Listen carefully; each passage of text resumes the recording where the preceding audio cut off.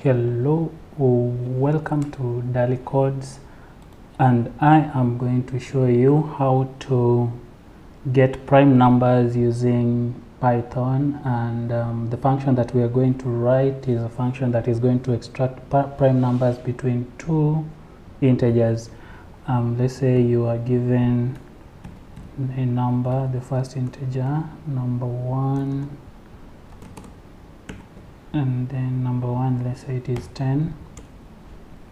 Number 2, the second integer you're given, let's say it is 20, and you would like to get the prime numbers that fall between 10 and 20, and 10 and 20 not included.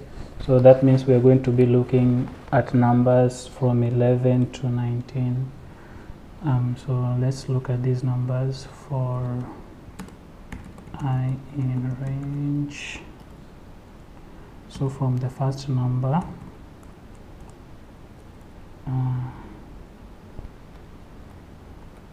number 1 to number 2.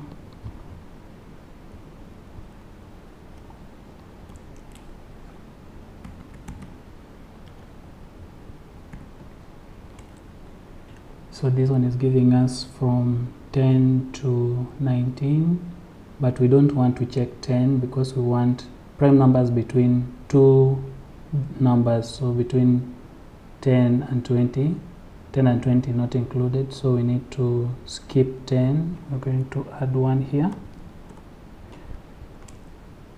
Okay, so we need to return a list of numbers which are prime that fall between 10 and 20.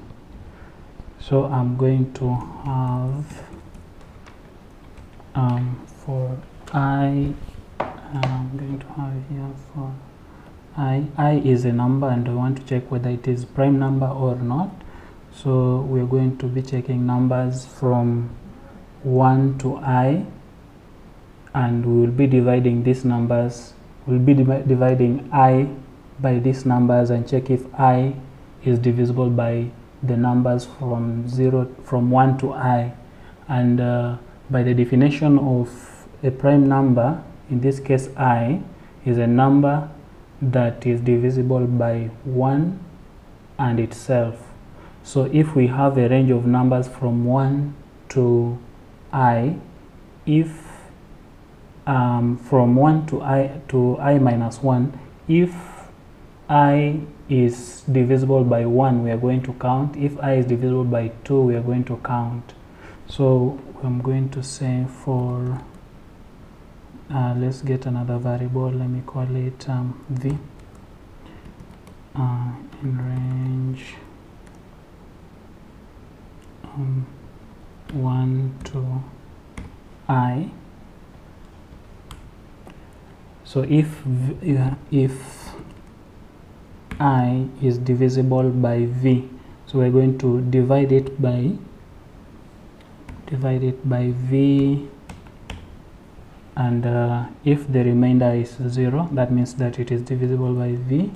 We count it as one of the numbers that can divide I. We count v as 1. So let's get a variable that will be counting the number.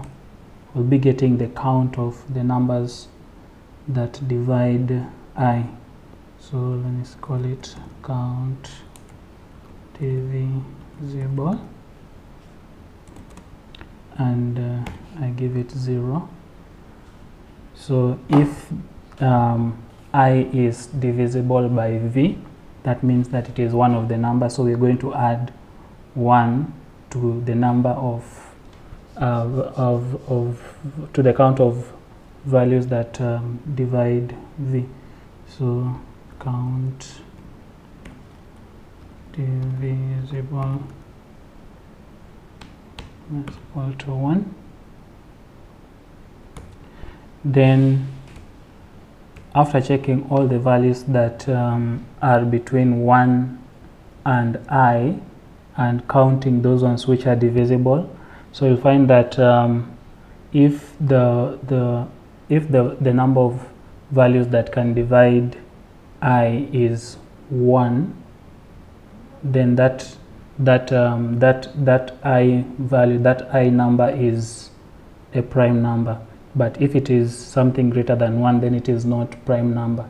Remember that with this for loop here, it will move from 1 to I minus 1. So we are not looking at I being divisible by 1 and itself, but we're only looking at I being divisible by 1, because itself is not included.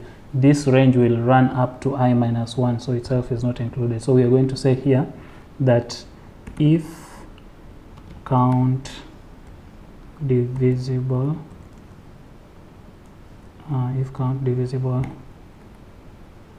is 1, then it is a prime number. But we need to get the list of the prime number, so we need to have I appended into the list of primes. Let's create primes here as a list. Then we're going to append I into the prime number. So we're going to have primes dot append I. Okay, so let's run this and see what do primes give us. We are supposed to get the list of prime numbers. Prime says the list of prime numbers between 10 and 20.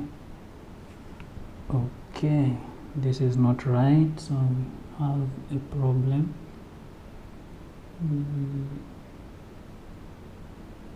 Okay, yeah, we are supposed to be updating count divisible for each I that we move, from I moving from number 1 to number 2. We need to be returning this to 0. So let me move this count divisible here.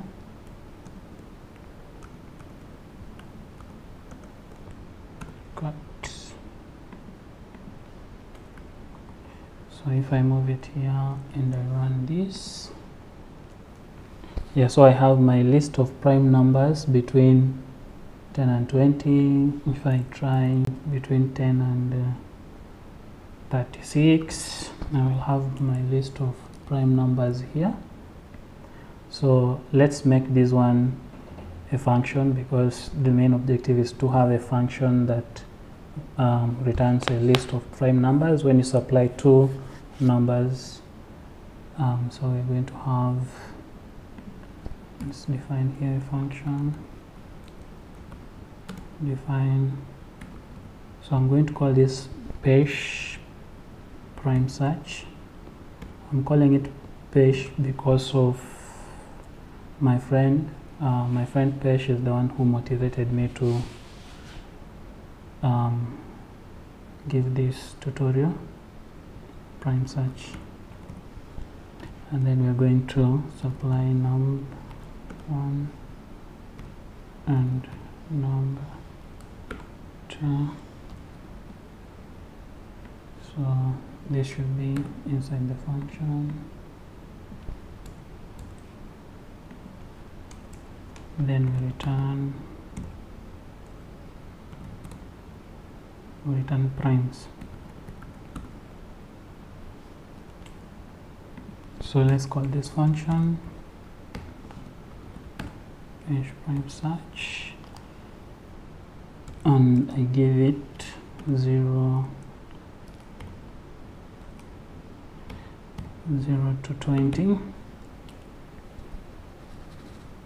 Okay, so it is not returning what we expected. Let's debug this. Primes list.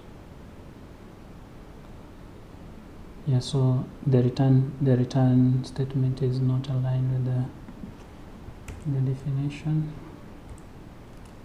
Okay, let's try again. Yeah, so that is the list of prime numbers between 0 and 20. You can try between 200 and 300 maybe, and you have the list of prime numbers between 200 and 300. Thank you for watching, and if you've liked the video, click a like, share with a friend, comment on where you think I can make improvements, and thank you.